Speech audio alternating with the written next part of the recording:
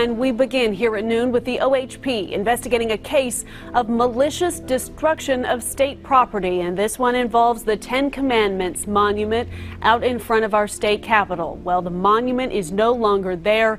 It crumbled in a crash. Last night around 7 p.m., state troopers responded to reports of an abandoned vehicle, and when they got to the Capitol complex, they found the car had actually driven into the statue of the Ten Commandments in front of our state capitol.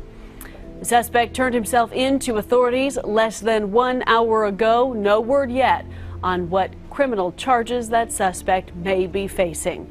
The broken statue has since been removed, as you can see on your screen.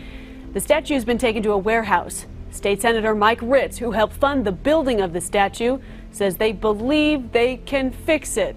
If not, they'll build a new monument with private funding.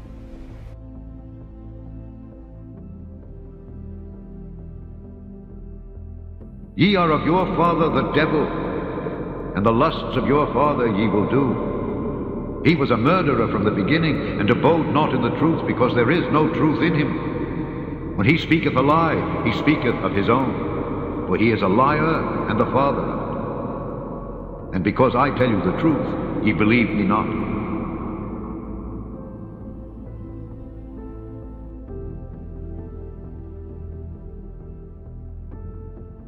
An Oklahoma man is blaming the devil for making him crash his car into a controversial monument. The Ten Commandments monument on the grounds of the state capitol has been a hot topic for years, of course. This is what the 6-foot-tall pure granite monument used to look like.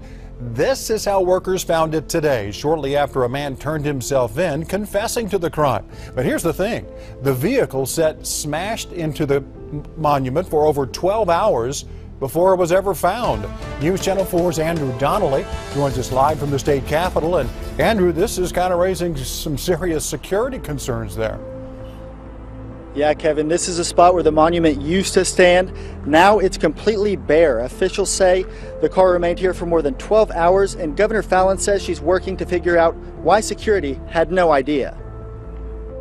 I was just shocked that anybody would be so brazen to come up on the Capitol grounds and run over a piece of our history of our state. Governor Mary Fallin inspects the area where the crumbled monument used to stand. A man on a self-described mission from Satan says the devil told him to urinate on the Ten Commandments monument before smashing into it with his car. He then walked into the federal building, spit on a picture of Barack Obama, and made outlandish threats against the president.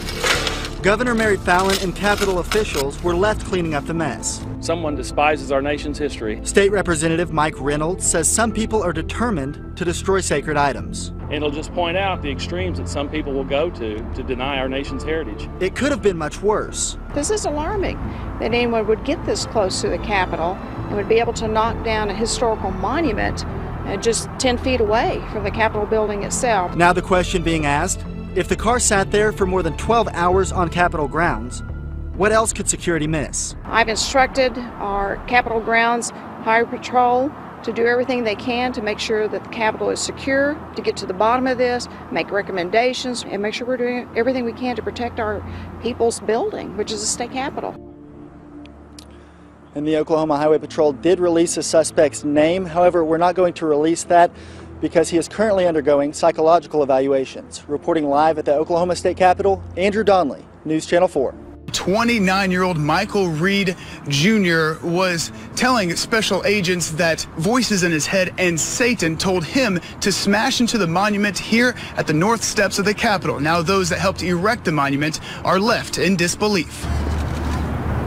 That completely blows my mind that they're so scared of a statue that they got to come and tear it down. Michael Sanford voluntarily helped set the foundation where the over 7-foot-tall monument once stood.